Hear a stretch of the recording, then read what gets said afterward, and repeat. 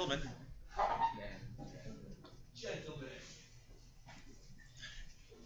Next day, we will be going to Trepanier Creek. I told you that. A neat property of Trepanier Creek, and a lot of creeks out there that are flowing through fairly flat ground. They're not in a big canyon. They're flowing over fairly flat ground and cutting a path through like forest floor.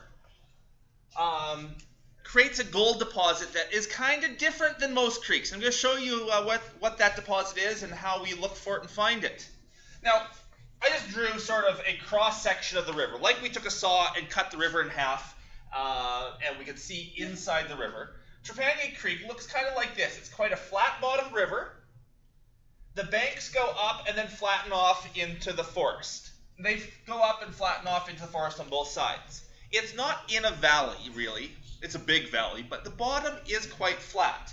And as the creek runs through this flat bottom, it cuts itself a channel through the dirt and the rocks for the river to meander its way down.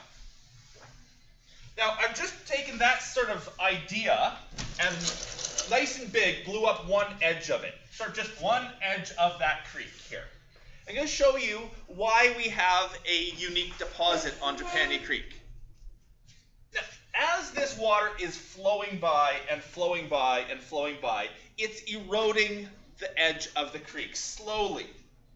So the stuff that's over here on the edge is slowly eroding and falling down out onto the bottom of the creek. As it erodes the edge, as more and more material go away, it starts to cut in to the bank. It cuts in a bit, and this stuff falls and goes out of the creek, and then it cuts in a bit more, and this stuff falls, maybe that rock tumbles and goes down there, and it erodes a bit more,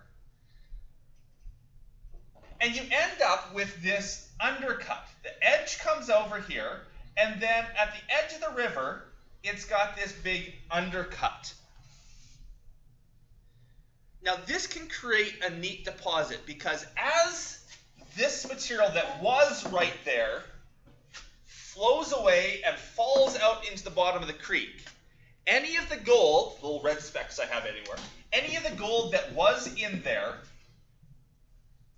doesn't necessarily wash away. What happens with all these specks of gold that were there is they all fall straight down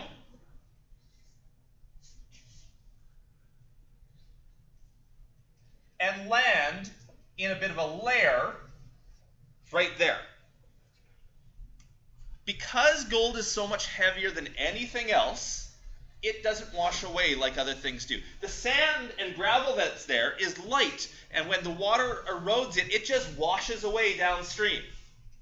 But the gold that should wash away as well is too heavy to get carried away with the current, and instead it falls.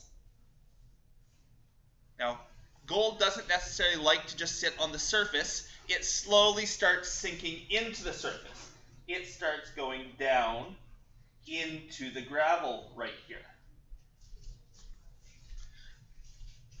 Now, the same rules of thumb that we talked about before about inside corners still apply here, but this is just an extra thing that concentrates gold in a certain spot. These undercut edges, if you start digging down into them in this area right below, you can start getting some really nice deposits of gold. Now, as the gold sinks down, if it hits something in there, like a layer of clay, maybe there's a nice thick layer of clay that is really hard for the gold to pass through, it'll sink down and it'll sit right on top of that layer of clay. And this is quite common at Trepanier where we're going. If you go down 6 inches to a foot, maybe 1.5 feet to 2 feet, you start finding this crazy blue clay. It's quite blue. It's like, you'll see it's blue. And the gold likes to sit right on top. The blue clay? No. Blue clay is just clay. It's just dirt. It's just a very, very fine dirt. But because it's clay, it compacts together and the gold doesn't like to travel through it. You can dig through it, no problem. And the gold is usually sitting right on top of that clay. you pan the clay? Like, panning clay can be difficult because it clumps up and it takes a bit of time for it to wash clean and wash out all the clay. But yeah, you can pan clay.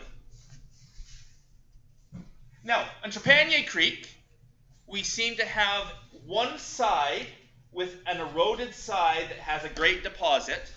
The other side of the creek also has an eroded side. It cuts in as well, but I haven't found any gold on the other side. So it seems like the gold is just traveling down the north bank of this river. This would be the north bank. Seems like there's a great gold deposit right there on the north bank, and if you go over onto the south bank, there isn't very much.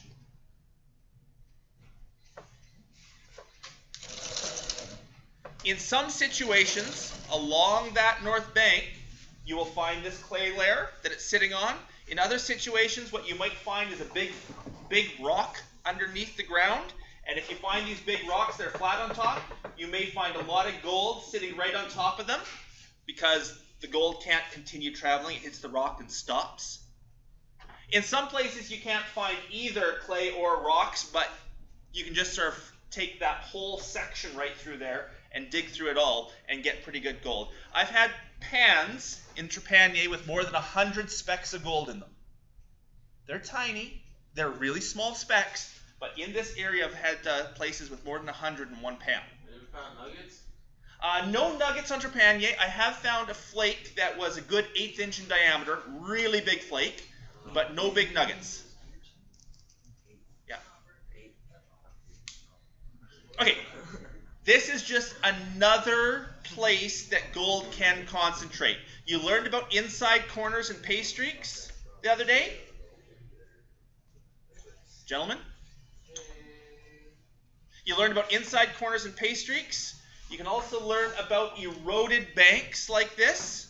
In the next couple of days, I'll talk to you about a couple more things like big boulders in the creek, bedrock outcroppings, a few more things that concentrate gold all in one spot. Any questions about this? Okay. When we're panning here, I want you all to try underneath the north bank like this. If you want, you can try out in the middle. The water is only 6 inches deep. You can walk out in the middle, no problem. But I've never found anything out there. You can try the south shore if you want. But again, I haven't found very good gold over there. To find the good stuff, it's on the north shore underneath that bank. Excellent.